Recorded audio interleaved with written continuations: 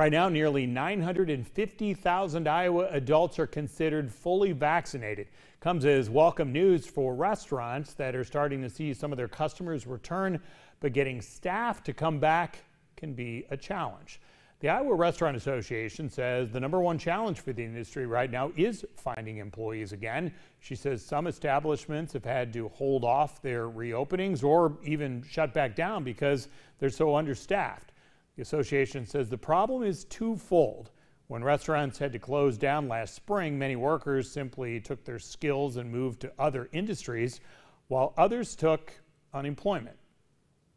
While you don't make as much money on unemployment as you would if you were working, you are making enough that if you're home with kids and you're just waiting until they're going to be back in school full time or one of those things, or want to get through the summer, it is enough.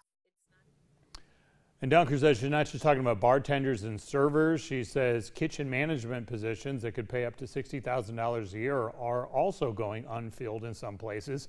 Some restaurants are trying to lure employees to come back by raising wages and including sign-on bonuses.